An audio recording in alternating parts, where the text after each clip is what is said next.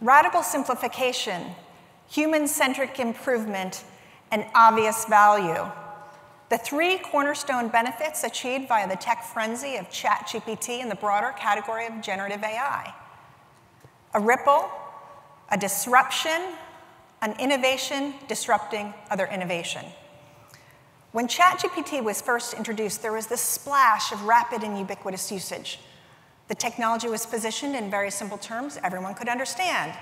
You enter a prompt, and you generate a piece of content or generate a visual.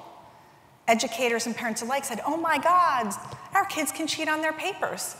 And if you're paying $50,000 in college tuition, that thought has crossed your mind, and I'll give you the answer. They are. Not that they're cheating, they're using generative AI. Or like me, a recent trip to a museum, you enter a prompt. My prompt happened to be a happy group of frogs playing in an orchestra in space, and you get this. ChatGPT created ripples. And by the way, the context for that is, I'm a Trekkie, I like Star Wars, I play the violin, and who doesn't like frogs? They're happy little creatures. But research papers, blog posts, emails, people started paying attention. Now, entering a prompt and returning a research paper is vastly different than enterprise application of generative AI. But it is the latest example of consumer tech influencing and informing enterprise technology. Now, I admit in the enterprise, it's a lot harder. You have your own LLMs, you have microservices, modular architectures, strategic alliances, ethics, privacy. It is absolutely complex to deliver radical simplification, human-centric improvement, and obvious value. But there is tremendous opportunity to adopt a similar approach and mindset in the enterprise. There's value that can be accrued to companies who achieve those three benefits that ChatGPT achieved. But really, let's look at how and why ChatGPT achieved this, right? Because when you think about it, generative AI has been in the market for a number of years. Ripple number one. They launched a simple product that could be used for a variety of different use cases. They took something inherently complex, requiring a lot of compute, analytics, processing, and simplified the product and its associated experience. It was delivered and understood with elegant simplicity. No PhD, no training manual, no YouTube video, no human interaction. Simply understood. Ripple 2. They applied technology to the human experience. Now, this wasn't technology accelerating transactional processing capabilities. The value came directly as a result of changing a human experience. It was intrinsically personal. Ripple 3. They delivered obvious value. ChatGPT demonstrates the impact that technology can deliver when tangible value is delivered in a very clear, very visible way. As a user, as a consumer, a buyer, I can clearly see my way to value. It's palpable, it's real. Now, there's this enormous satisfaction as a user of generative AI, right? The product, again, is so easy and intuitive to use. It translates my human creativity into something real, and I receive an immediate benefit. It has ripple effects. Now, on my way here to the conference, took an Uber, and from obviously the airport to the convention center, and the driver says, I love statistics. He's like, I love ChatGPT. He's like, I love it so much because it allows me to generate visuals and use cases. And he loves it so much that he now has the higher version of ChatGPT that he pays for. That's delivering a great customer experience. Now, shifting gears, let's really look at our environments and what we actually develop and deliver. IT infrastructures have grown. Ecosystems have expanded. The need to address multi-use cases and business case justification for multiple stakeholders has increased. As a result, our offerings have become often bloated, right? And even more complex in our quest to satisfy all those other stakeholders. We offer these rich feature sets, only of which a really small percentage are taken advantage of, and our product roadmaps struggle to be differentiated. Additionally, your customers struggle to define hard ROI from their tech investments. and often their decisions are layered in buyer's remorse.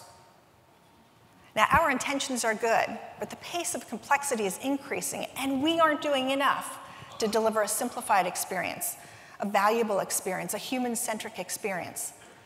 Now, generative AI is going to be the next wave of transformation for consumers, and it presents a similar opportunity for the enterprise. It's actually a catalyst to rethink innovation, and that innovation could be our products and our services, or our processes and our practices. Now, there's an expectation that enterprise tech will deliver the same tangible benefits that consumer tech does. That means as product managers, you've got to bring those expectations into your product roadmaps. As tech marketers, you need to simplify the buying journey. You need to elevate the customer experience. You need to crystallize in buyers' mind the value that they're going to receive. GenAI is a single drop, one of many yet to come, that has created ripples. It makes us reconsider our approach to innovation and everything that surrounds that. Applying the status quo no longer works. We need a new approach to deliver enhanced value, not only for our businesses, but for your customers' businesses. So as we kick off this year's Tech Growth and Innovation Conference, we're going to share with you 3 types of organizational approaches to innovation, factors that impact your efforts to innovate, and the attributes and culture that distinguish those organizations that successfully innovate. As tech leaders, our ask of you is for you to rethink or disrupt the way your organizations approach innovation. Now, that can be at the organizational level, or it could be at the functional level. The following concepts can be applied to marketing and product strategies. The new approach will need to revolve around radical simplification of the complex, a very human-centric philosophy, and an acutely visible path to value. These are the ripples of disruption. Thank you, Jen. Gartner's found there's actually 3 types of innovators. The first one is the innovator that doesn't do anything, just simply reacts to what's happening in the market or the tech trends. They're the organizations that are the biggest risks of being marginalized and replaced with tech providers offering new products with the latest innovations. So those innovation type 1s are essentially putting their hand in the proverbial beach sand, as you can think of it. So think about yourselves. Are you proactively tracking and monitoring what's going on in the markets, looking at the predictions, the top trends? Are you reading the Gartner research that's out there showing you what's happening or what will happen in the future? If you're not, you're at risk of being marginalized. The second type of organization is the one that takes a traditional process and reinvigorates it by leveraging new technologies. Take, for instance, a company near and dear to my heart, a company called Gotta Groove Records. Now, some of you may know that I'm really into 70s rock albums. Anybody recognize this one? Led Zeppelin. Yeah, there's something magical, though, about albums. I grew up on them. And the artwork, being able to look at the liners, so we actually see the lyrics, hear the music the way it was supposed to be actually played. Most of us, the younger people, probably don't know what a B-side is. It comes from this, the vinyl. As you can tell, this is one of my passions. And Gotta Groove is leveraging this, capitalizing on this for musicians and emerging artists that can take their existing music and convert it into vinyls. There's a rich, warm sound about it. It actually is not compressed like you have with digital music, for instance. And the way Gotta Groove is actually taking advantage of this is not just addressing this new or emerged or reinvigorated consumer experience. They're actually leveraging new technologies, new materials, and even production processes. So the record manufacturing and actually the chemicals that are used are completely different from what we saw in the past. So you think about it, by doing this, not only am I addressing a consumer need, a new emerging one that's revamped, but also being able to deliver an even better experience with new, more modern vinyl records, as you can see. Of course, vinyl records are also still produced from some type of master source, but it's done from now digital audio sources versus done from analog, like magnetic tape. allows for more precise control over the sound quality, resulting in better fidelity. So I'm highlighting this because Gartner Group is a great example of a tech innovator, but what they're doing is taking an old manufacturing process and invigorating it with essentially new technologies. In this case, addressing those audiophiles that really appreciate that nostalgic sound of being able to listen to music on vinyl. So think about it. Is this you? Are you an innovation type 2, taking existing processes and revamping it and reinvigorating it with the latest technology? The third type of innovator, innovation type 3, is the one that takes technology but applies it to new problems or new markets. Take, for instance, a company called Oyster Financial. Oyster Financial is one of Africa's leading financial and alternative credit firms. So Oyster provides millions of African adults with a credit listing, enabling them to get access to credit anywhere. So you're probably going, okay, what's the big deal? Most Africans do not use banks. They're called what's referred to as unbanked, which means that they are actually off of the financial grid. And as a result, the continent has long suffered being able to provide credit and financial resources to various marginalized groups, such as farmers, who can't get credit to buy new equipment, even though they are really the backbone of food provisioning on the continent. There's a lot of gig workers, as you can imagine, ride-sharing, delivery vehicles. They can't get credit to up-level their vehicles, as an example. And informal merchants, that makes up 70% of the African economy, these little stalls and kiosks, yet they're not able to get credit to buy new products either. So you can see it's a major problem. So what Oyster does, they offer tailored credit products for each of these marginalized groups. They also allow their credit services via APIs to be baked into the ride-hailing and delivery platforms that these marginalized groups are already using. The company uses a combination of analytics and AI, both to really assess the creditworthiness of these individuals. But what also is unique is that they use alternative data sources, such as looking at their mobile phone usage, social media activity, and even their purchase transaction history. These alternative sources help them to be able to identify who's going to be someone who's going to be able to pay back and more willing to pay back any type of loans that they have. So Oyster is really addressing an unmet need in this African market, helping consumers who wouldn't have access to credit or be able to build a history. It's a great example of a tech provider who has taken a human-centric approach by actually taking an application that's radically simple and making it easy to use for these underserved individuals. So think about it. Is this you? Are you taking an innovation type 3 approach? Is your company using the latest technology to be able to go after new markets and offer new product and services? Sometimes the spark of innovation to use technology is driven by responding to a consumer need or finding a market opportunity that's unmet, as we saw with both Gartner Group and Oyster. Now, while you may not be in the consumer market, there's always something new that we can learn from companies outside our own space. From understanding what makes a product and simple and easy to use to understanding what delivers value that is immediately something that users can see. So let me ask you, how can you find some of these new and underserved opportunities? So as Jim mentioned, how do we navigate, find, and then assess those opportunities? Now, Gartner uses impact and opportunity radars. I'm actually going to share an example of an opportunity radar specifically for generative AI, but you can use this for any tech, combination of tech, or even a concept that you're assessing and evaluating. So on the y-axis, it shows a spectrum of activities from customer-facing to internal operations. Now, the two upper zones is where AI is used directly either in customer interactions or it's embedded in your products and services that you're selling to customers. The two lower zones is where AI is embedded into your core capabilities and your internal operations. It's where AI is used behind the scenes by your employees. Now, the x-axis highlights everything from everyday AI to game-changing AI. Now, everyday AI is focused on productivity. That's your efficiency, doing things faster, right?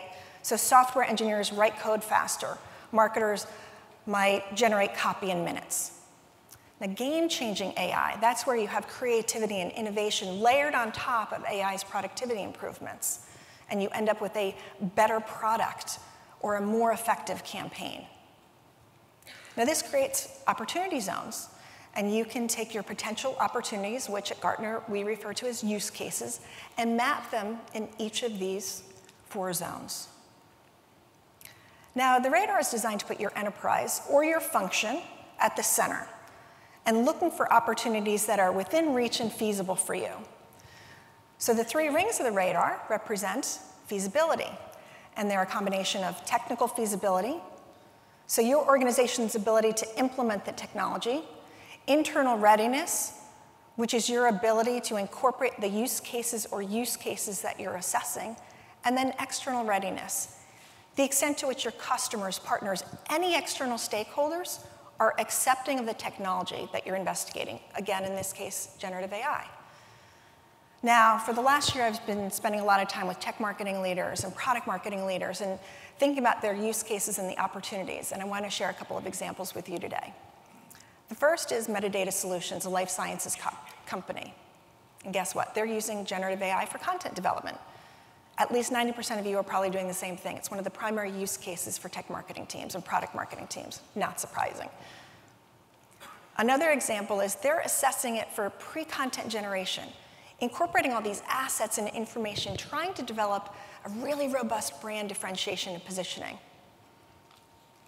And the third use case, which is really interesting, they're using AI-generated automation, trying to get patients the right treatment at the right time. Now, when you consider clinical trials, there's all these multiple dimensions, and they're using algorithms and the most advanced techniques for GenAI to create synthetic clinical trial data.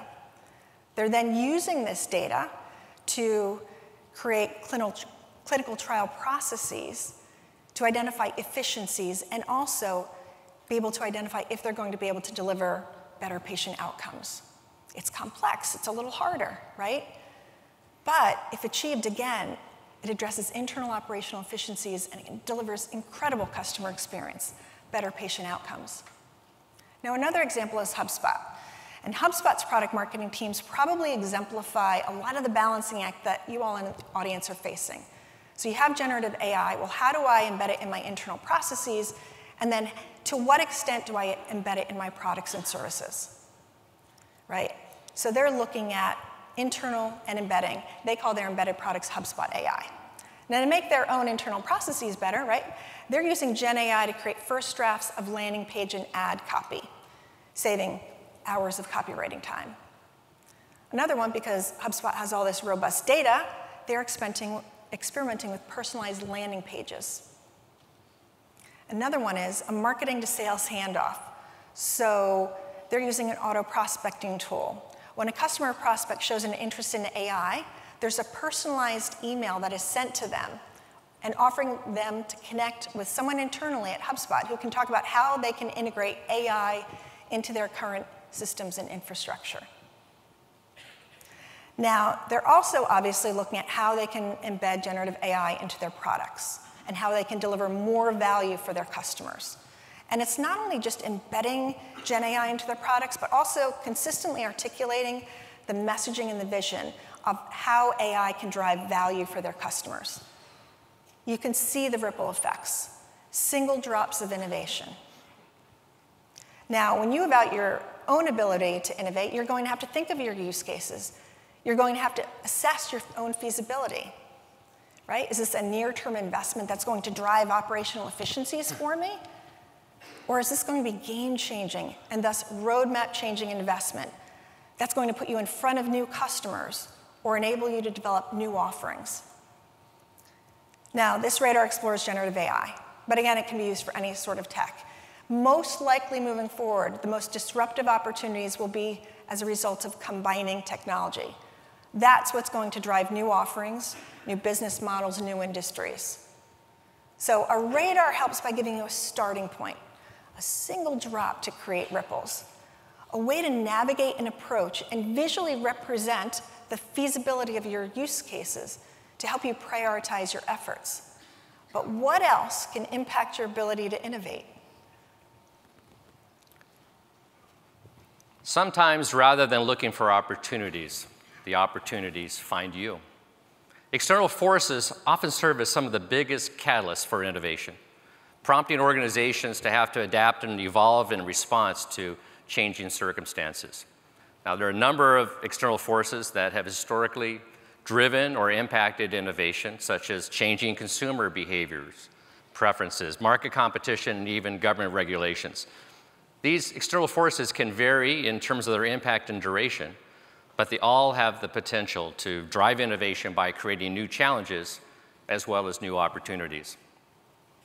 There's another type of unexpected force that can impact innovation: a global event or a crisis. Economic downturns, natural disasters, or geopolitical conflicts can disrupt industries and create opportunities, or as we recently experienced, even a pandemic. Now, I know many of us are tired of hearing about the COVID-19 pandemic again, but there are some interesting lessons, valuable lessons that we can learn from what happened in terms of innovation. The pandemic was really a catalyst for the widespread adoption of a new life sciences innovation called messenger RNA, or mRNA for short, that really helped accelerate the development of a brand new vaccine. But for every external force or tech innovation, there's always secondary and tertiary effects that really create new ripples. While mRNA was the primary innovation triggered by the pandemic, there were a number of effects created by the pandemic itself, some positive, some negative. On the negative side, we saw multiple industries experience significant challenges and declines as we had restrictions on gatherings, travel limitations, and changes in consumer behavior. Those of us in high tech were also impacted because all of a sudden we couldn't engage customers and prospects in person. We could no longer hold in-person conferences. Even employees couldn't meet in person. This led to a major impact in our product development, our sales, and our marketing. But on the flip side, there were some positive things that came out of it. In the areas of things like e-commerce, we saw innovations in e-commerce platforms and last-mile delivery to be able to not only deliver products, sometimes different products because our consumer behaviors had changed, but also be able to do it in a safer manner. Of course, we couldn't really meet with our doctors and physicians, so we had to think about new ways that we could actually get healthcare. So we resulted in things such as remote healthcare solutions, virtual doctor consultations, and patient monitoring devices. And thinking about conferences, we got innovative there. We got creative. We started investing in what's called event tech, which allowed us to be able to hold virtual and hybrid conferences. Now, the pandemic also showcased that there were some winners that were simply just providers at the right place at the right time. Just think of Zoom, Peloton, DoorDash, and some e-tailers who benefited from customers switching to remote work, remote exercise, and remote shopping. All of these providers made bets that the pandemic simply accelerated.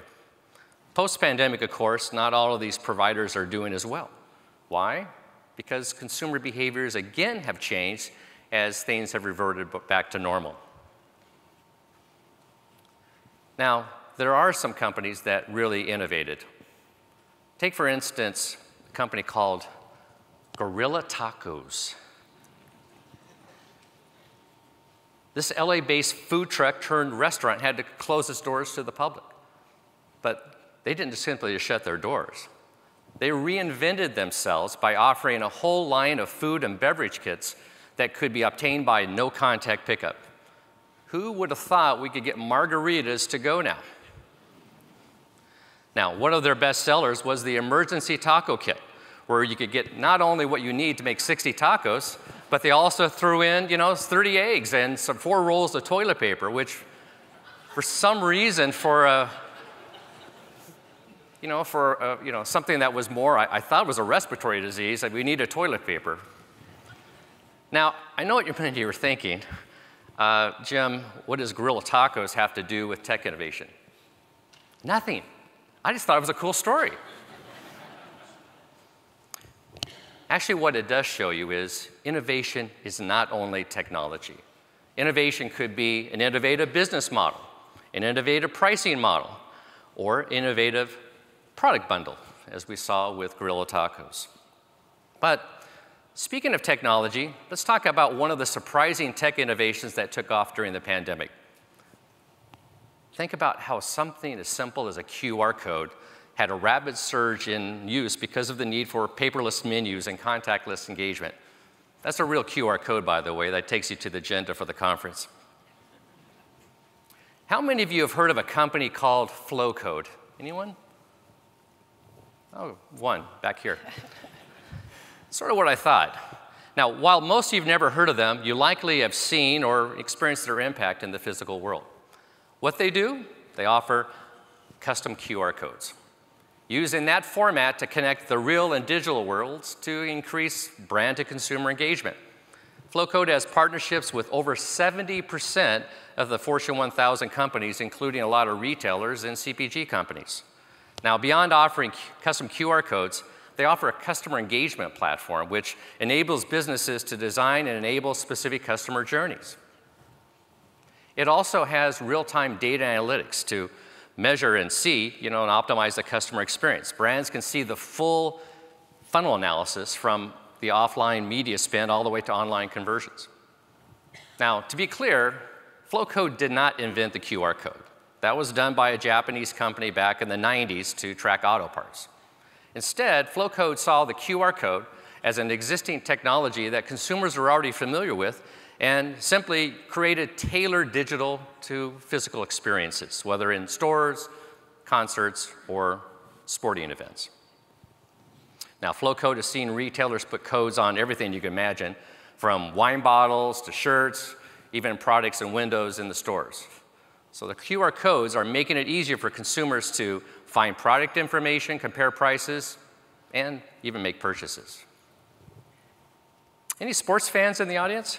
Go Boston! We got Boston. Anybody else, right? The Chiefs, okay, there we go. You'll be happy to know that Flowcode is also the preferred QR provider for the NFL, the NBA, and the NHL. That's basketball, football, and hockey, for those of you that aren't familiar with the acronyms. Now, what you may not know, a sports team knows its season ticket holders, but they actually don't know who is sitting in those seats on a particular night because of the way the tickets may have changed hands and being sold. So much of the missed engagement for a sporting event is actually in physical spaces, in the arena, in and around, like tailgating lots or different areas around the arena. Flowcodes provide an opportunity to engage fans at multiple places around the arenas and stadiums.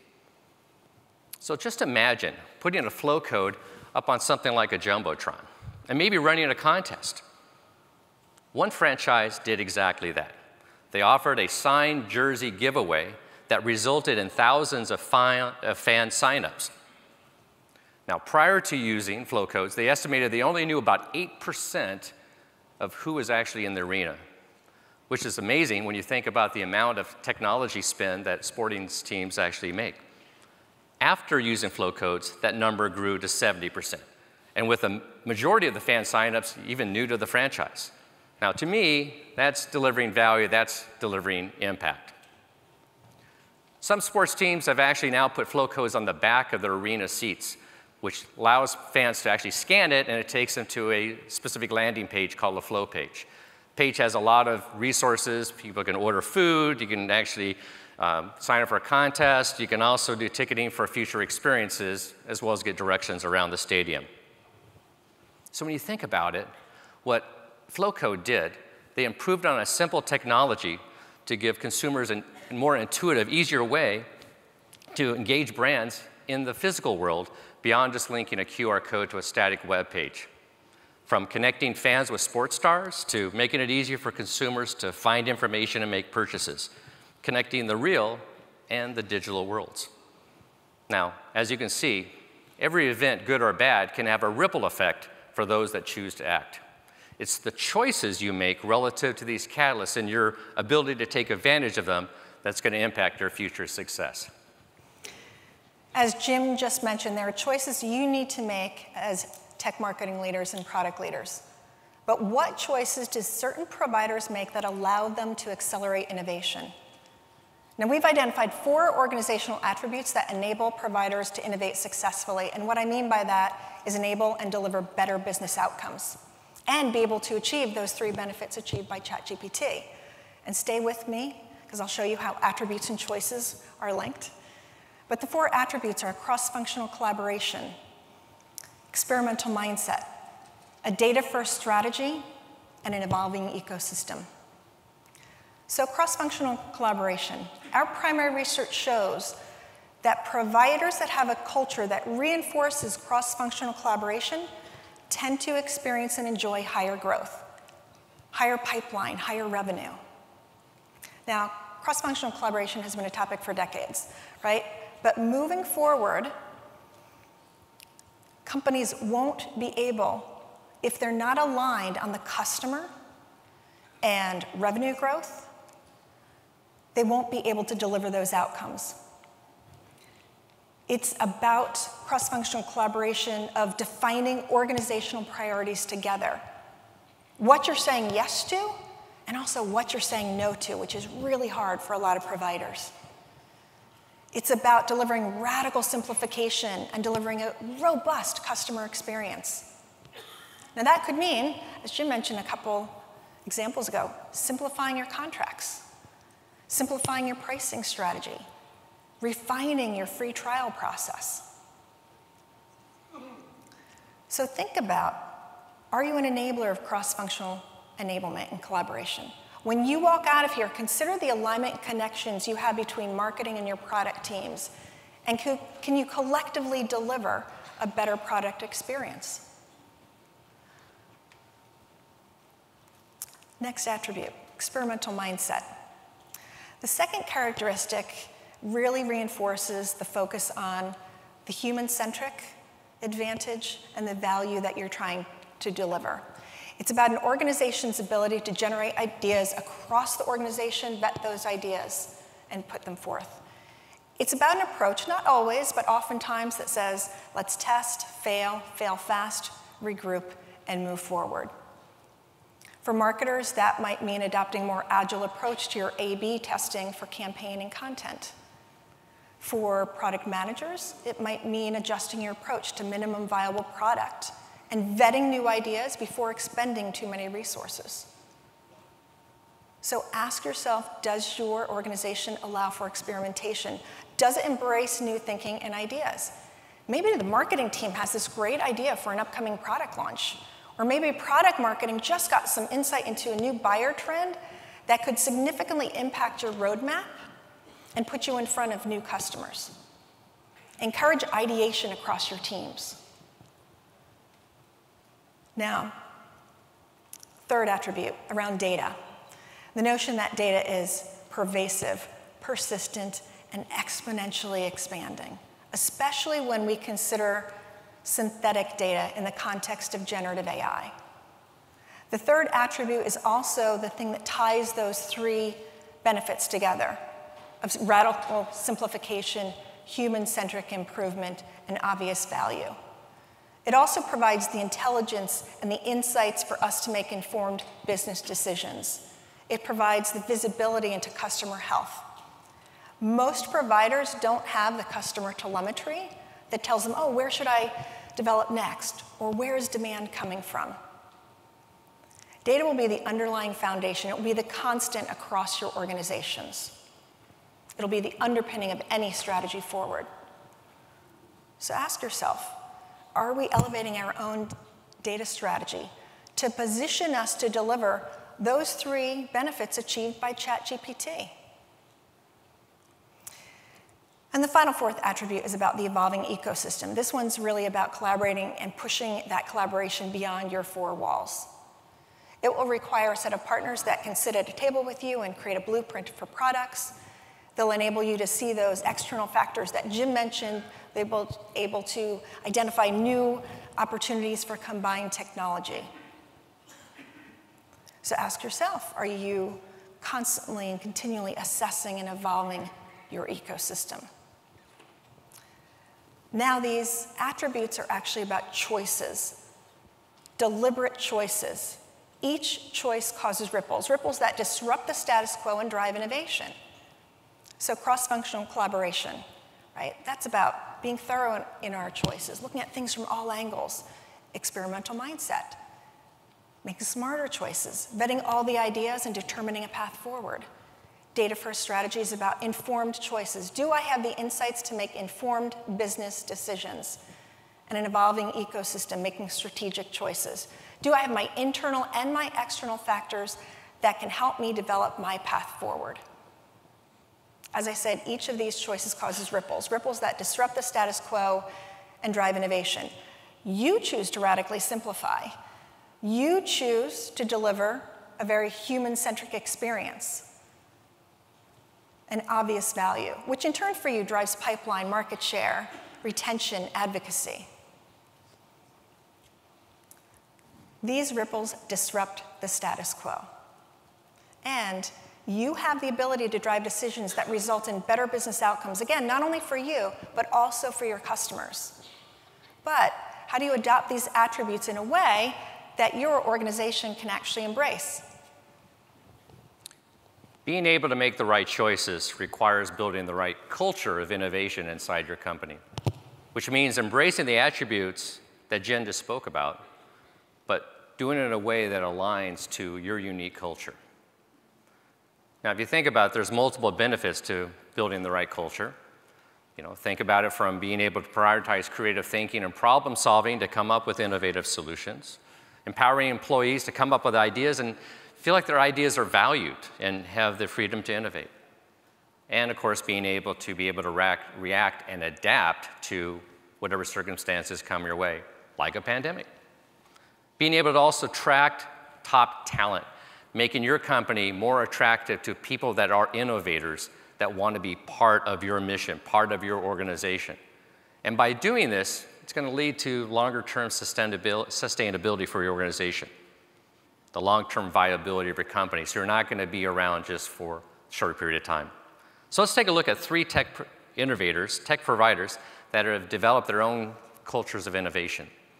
The first one is someone we all know if you've done any type of online shopping. That company is Amazon. Approximately 90% of the innovations at Amazon come from analyzing customer behaviors and desires, and the rest with the company innovating on the behalf of the customer. One of their most widely known go-to-innovation mechanisms for all new products and services is the approach of working backwards, starting with the user and the experience to be delivered, specifically how this new product or service will help users do their jobs better. The working backwards concept is really about fleshing out the whole product concept before you write a single line of code.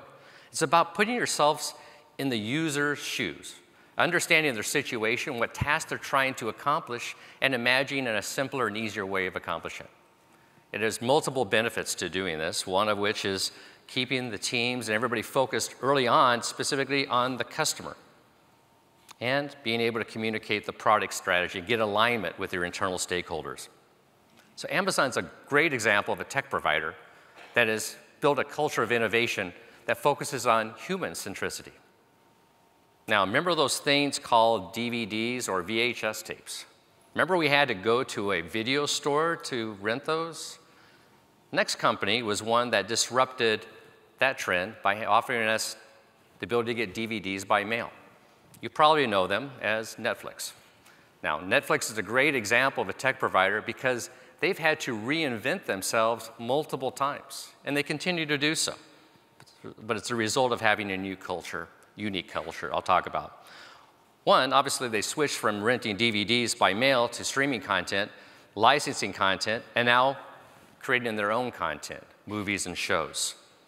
Netflix innovation culture is built around what their CEO calls no rules rules. It starts with hiring and retaining the top talent, the very best employees. So one of the things I think is unique is that they view their employees more like a sports team trying to win some type of title championship. So rather than viewing employees as family, like some companies do where you have them for life, like our own family, you can't get rid of them, good or bad, a job at Netflix is something you only do when you're the best person for the position, and it's the best position for you. They also prioritize what they call radical candor. It's perfectly normal for some employee to contradict their supervisor in a meeting, especially if they disagree with them. Telling people you disagree with them isn't just normal, it's expected. They see it as helping make their business better. And if you don't speak up, it's considered disloyal. Lastly, they throw out useless policies. Wouldn't that be great? Netflix doesn't track hours or days people work. They also minimize the number of approvers and decision-making processes. So this leads to greater accountability, and it shows employees that you care about them, but you trust them.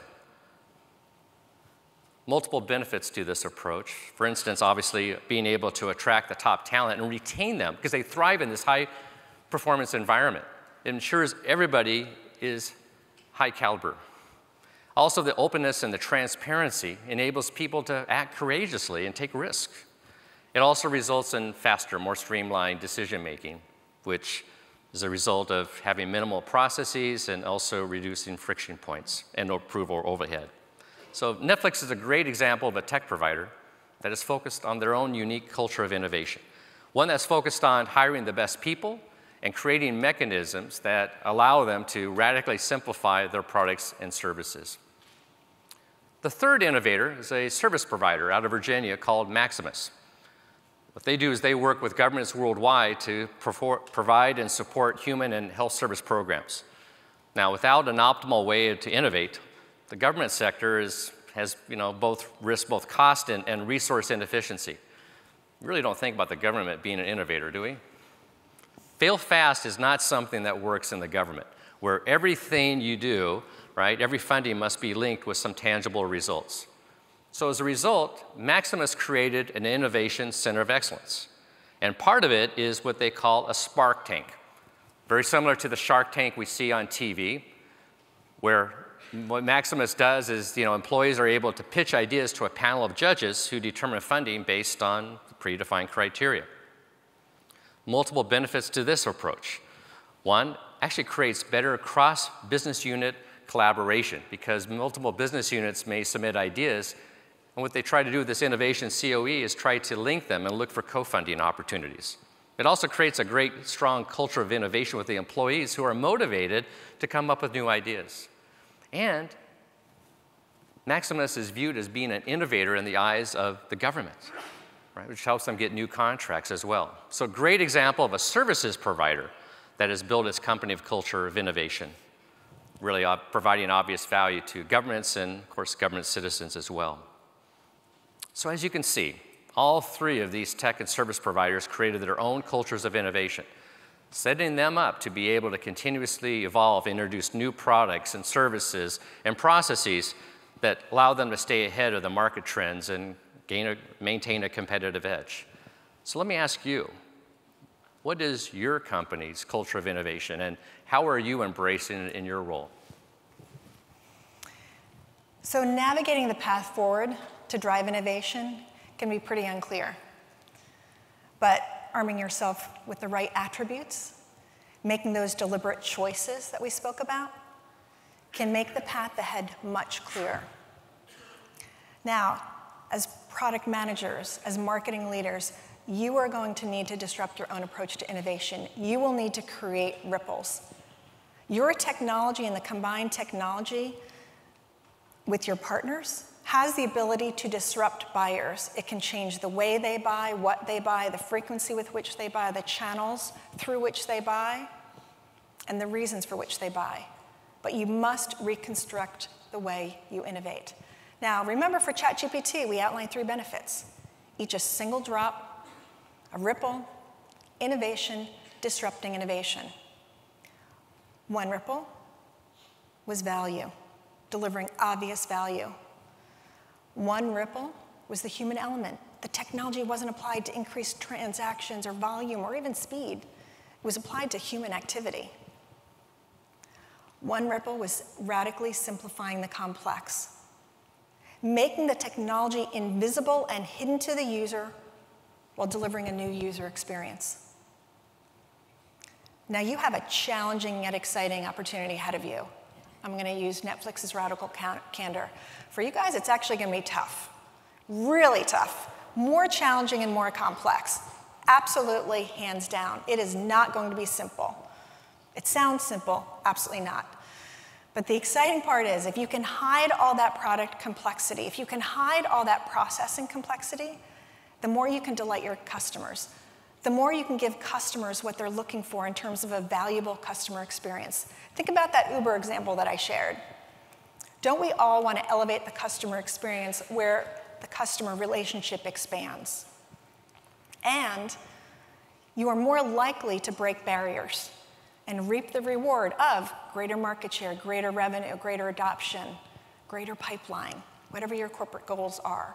There's boundless opportunity ahead of you. But you need to disrupt your approach to innovation, either at the organizational level or at your functional level. So as you participate in this year's conference, consider your role as tech leaders and make your motto be that we need to deliver obvious value, human-centric improvement, and radical simplification. Now, Jim and I want to thank you for coming to this year's Tech Growth and Innovation Conference. It's our biggest event yet. We are super excited. The analysts are super excited.